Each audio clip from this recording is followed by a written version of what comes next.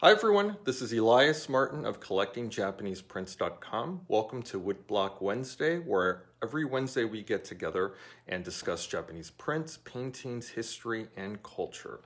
I want to thank you for joining me today. I've been away in terms of these Woodblock Wednesdays for the last couple of weeks. It's been a very busy time here.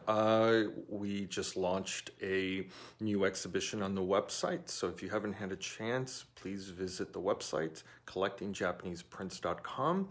The exhibition features an assortment of really wonderful Western artists working in Asia. The exhibition is called Western Sails, Eastern Skies, Western artists working in Asia.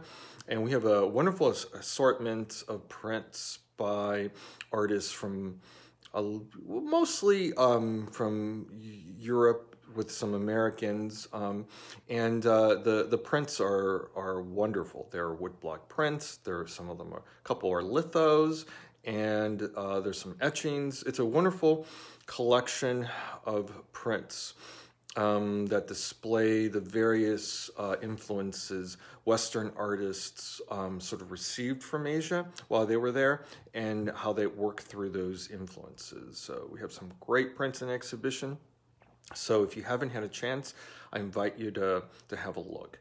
And so today's Woodblock Wednesday is dedicated to a print and a print artist that I thought I may have discussed in the past, but I looked in my archive and I didn't. And so it's a terrible oversight. And so I'm happy to discuss the works or the work of Paul Jacoulet. He was a Frenchman who moved to Japan and produced woodblock prints in the traditional sort of ukiyo-e or shinhanga tradition, where he actually designed the prints, but then had wonderful artisans carving the blocks and printing the designs. And so, well, without further ado, let's just go to the table, have a look at the print, and we can discuss Jacoulet further. So the print that I'll be discussing today is considered one of Jacoulet's masterpieces. And so before we get into the print, let me give you Paul Jacoulet's dates. He was born in 1896 and passed away in 1960. And he's credited with producing some of the most technically difficult prints in the woodblock print medium. He hired the best artisans available to him in Japan, and they produced some amazing and startling designs with some the effects that he was able to achieve is just astounding, and we'll get into that. But this particular print depicts a beautiful, very fashionable Parisian. The print is titled at the bottom, "Un Parissienne," a Parisian. So he's just basically showing what a typical, very fashionable woman from Paris may look like in the 30s. This print is in fact done in 1934. And so it's at the height of that fashion for the 30s. And here, I'll just point out some of the more subtle and more important effects that Paul Jacoulet was able to achieve. Here we see a veil that covers part of her face. Now the veil creates kind of a shadow, so you could you certainly see through the veil, but it's a different color. And if I zoom in, you could see that the actual veil has been carved out. You could see the design here at the bottom, and then the wrinkles in the veil here. And I'm going to zoom in. You could also see the lines, the cross hatching on the veil itself. That is astounding, to be able to carve out this portion of the block with the veil being so, intricate. You could see the veil that goes across the face. That is woodblock carving at its best. to be able to achieve this effect, this reminds me actually of Morning Hair by Catundo, where there's a mosquito net in the background, and that carving is also a tour de force. But in this case, it's sort of a smaller element in the design, but very beautiful, very powerful. It really adds to the fashion that she's wearing. So the printing on this, the carving and printing is astounding. The other effects here that I like to point out is this wonderful sort of a fox stole she's wearing. The print is printed with a really light touch. You can see the brown in the center, and then it kind of fades out in a really beautiful way. That is bokashi, the technique of printing with a darker color and moves out to the lighter version of that color. It's a beautiful gradation of color. It adds a lot of texture to the fur. You could almost kind of get a sense of how warm the stole is. And, you know, let me zoom in so you could see.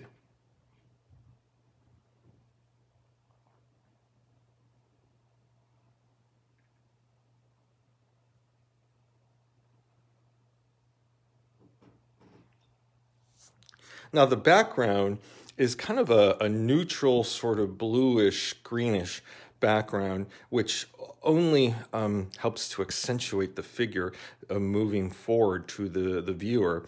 And of course that face and all of the elements in the composition of her clothing, particularly that veil, just stand out all that much more. Now I want to show you the verso. This is the back of the print, nice and clean. This is a very early edition. It is the kanji seal edition. And so for those collectors out there, Paul Jacoulet issued prints in various editions. And this is the earliest version where you have the kanji or the Japanese number edition. And I believe that was done in an edition of 250. And then there's another edition where there's a PJ seal. So it's a PJ that's done in kind of an elaborate sort of seal, but you could read it. It's in Western script.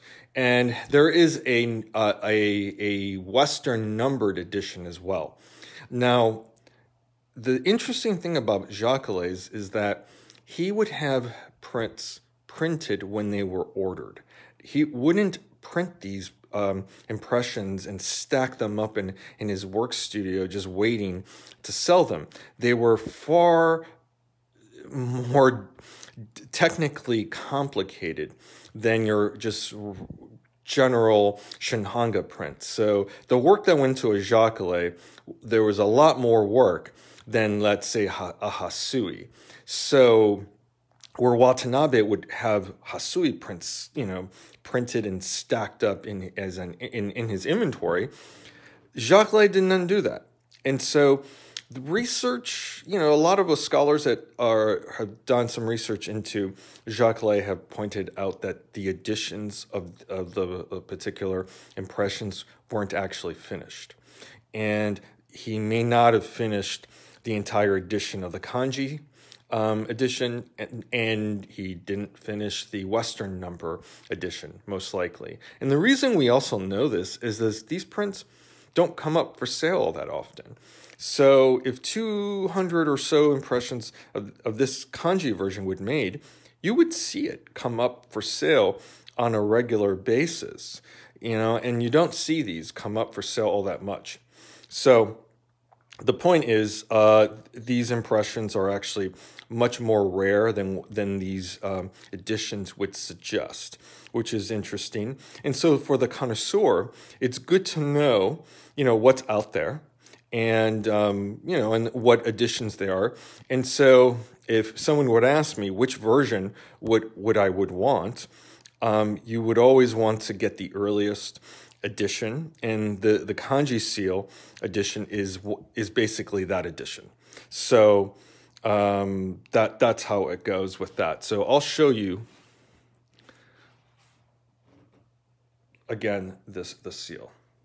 And right here is the hand-applied number for this particular impression, but everything else is the same.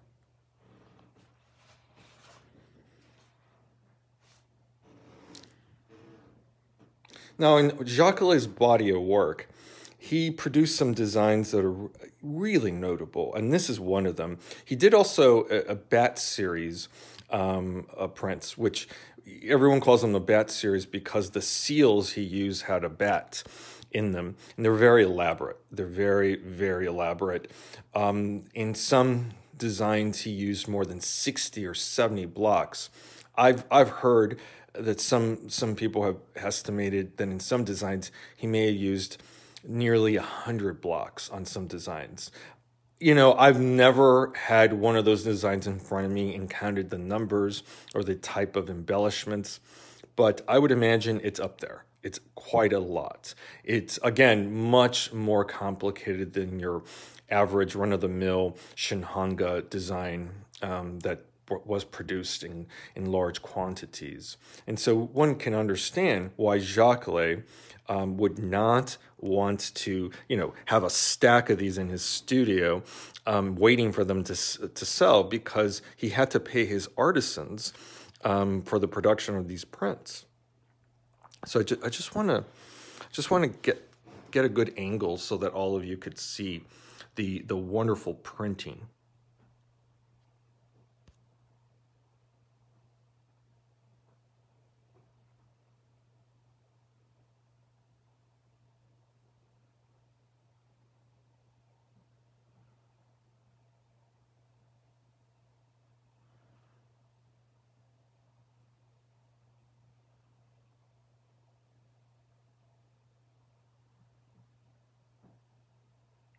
Now, the subject's face, her sort of her look towards the viewer has a kind of a very enticing, almost bewitching quality to her look, to the overall design. And I don't think that's a coincidence. I think that Jacoulet, being obviously European, he's drawing upon a European design, but he's clever in how he's mixing the cultures that he's participating in. Of course, Jacoulet is Frenchman, but being in Japan and living very much like a Japanese man, he would wear a kimono every day. He was fluent in Japanese. He lived in Japan for a large portion of his life. He also understood the culture of Japan. And for those of you who have studied or been to Japan and have come across the Inari Shrine or foxes or story of foxes, they're considered sort of supernatural animals that have a connection to the spirit world. And some foxes are not really foxes. They can transform.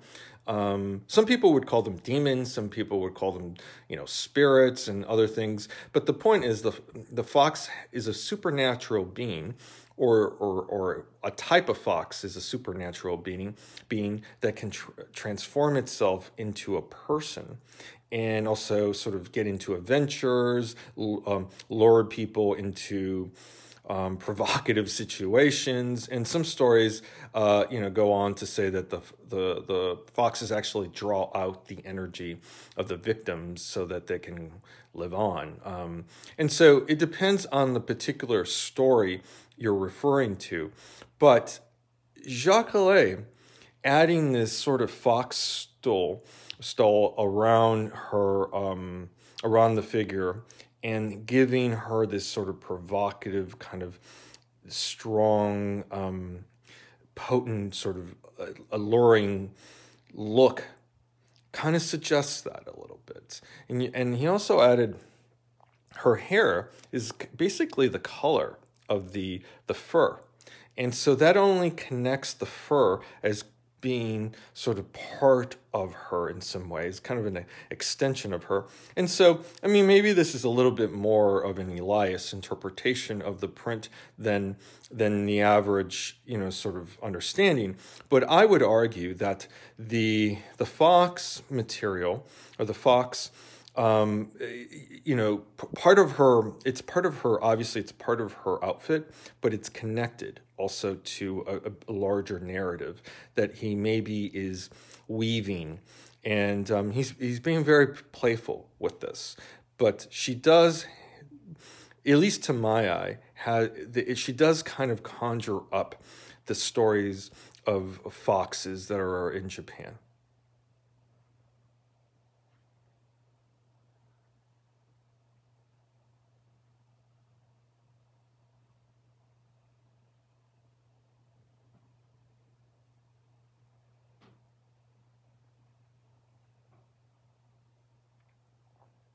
It's such a gorgeous design, and it's one of those designs you can look at for a long period of time and find wonderful new qualities in the printing and the design, and that's what Jacoulet is really known for. And so before I go, I wanted to point out some books that are out on Jacoulet. I believe I have all of these books available for sale. They may be listed in my bookstore, that may not be. I'm planning on putting up another. Well, I bought a library recently, so I have another 500 books or so to add to my bookstore. But if there are any books that you're interested in acquiring, shoot me an email, and I'd be happy to assist you with that as well. But these are the primary Jacoulet references that I recommend. This is his catalogue raisonné. It's been the one that most collectors have used, but this is one that's come out in the last 5 years or so, maybe 8 years, and it's an exhibition catalog for Jacoulet in Japan, and it's essentially the same thing, except all of the designs actually in here are in color, plus there's some watercolors illustrated. So technically this book's a bit better than this book, though this book is a little larger, and the information is still very useful. You might find this book for less than this book because obviously it's from Japan and they weren't produced in the same quantities. And the last book I'll point out, it's actually a harder to find book. I do have it for sale, and it's basically a book on Jacoulet's watercolors. And, I'll just flip through this really quick. The book has not yet made it to my website, but I do have it for sale. And so you could kind of, I'm just flipping through these at random, and you could see Jacoulet was also really interested in traveling, and he traveled in the Southeast and in the Pacific, the islands there, and so he basically documented a lot of the indigenous cultures that he encountered. Now, I want to point out that they're done in the eyes of Jacoulet. So I don't want to get into trouble and say that Jacoulet documented them in a way that a historian would. He did not. He accentuated certain things he found exotic, and he made them into designs that he would want to produce as artwork. So, I wanted to just point that out, that it's not a true historical document, but the watercolors themselves are really interesting, nonetheless. So I highly recommend this book, as is this book. And if you can't find those, there's always this book that will do the job. So I'm going to zoom in one last time so you can look at the print and enjoy it.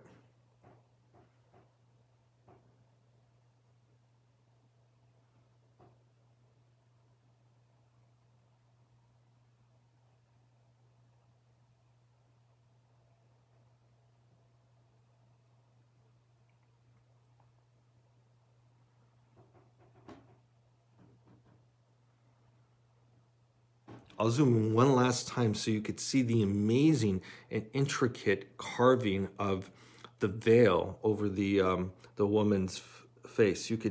I'm going to zoom in as close as I can, and you will be able to see the lines that were actually carved into the block to be able to see how delicate that veil looks over the woman's face. It's astounding. Again, you know, if you're just joining us, I'm encouraging you to start the video over, and where you'll hear my discussion about the technical mastery of the artisans that were involved producing Jacoulet prints. But this is why this is one of Jacoulet's most important and most sought after prints. I mean, the technical mastery in conjunction with such an alluring and provocative design is basically, you know, what you would want.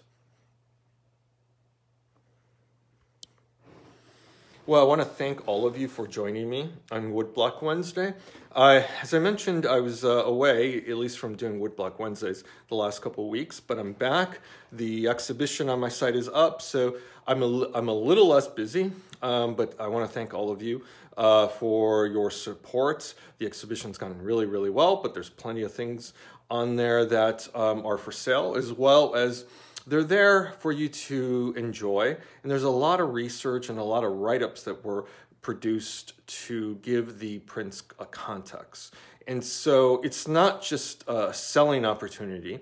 You know, I always look at these exhibitions as a way to introduce these prints to a larger public that may not have seen these before.